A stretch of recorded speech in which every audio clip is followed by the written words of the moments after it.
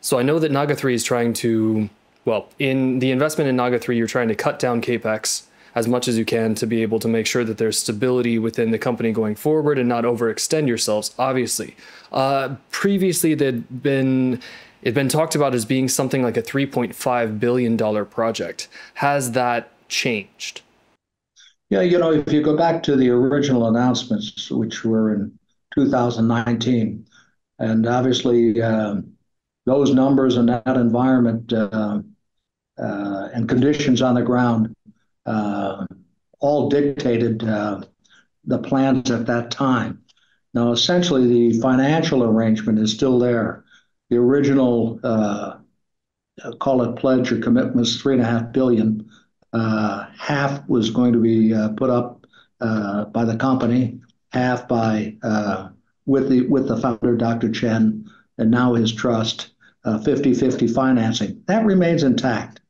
However, if you recall in 2021, 21 or early 22, we announced that we were going to move that date out from 2027 or 26 all the way out to 2029. That was a result of that major disruption I keep referring to called COVID. Fan Chen, I think, explained it well in some of the briefing we had with analysts that we're going to do a very significant evaluation that's already begun in terms of resizing, reloading the design and data. It wouldn't make much sense if we added the 3,500 additional hotel rooms to the 1,700. That put us well over 5,000 hotel rooms. And we're certainly, like anybody else, we want to see those rooms occupied.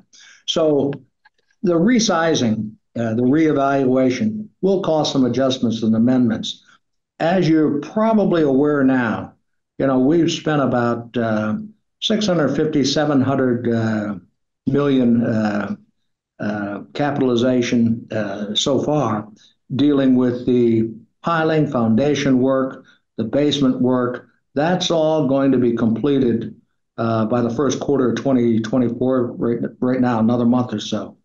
Then we're going to go ahead and proceed with the podium or the entertainment complex. Most of that, 90 some percent, as we originally announced, will be non-gaming. We want to make Naga 3 clearly a tourism asset for the country. For more insights from Timothy McNally, make sure to check out our website, YouTube, and social media at Asia Gaming Brief.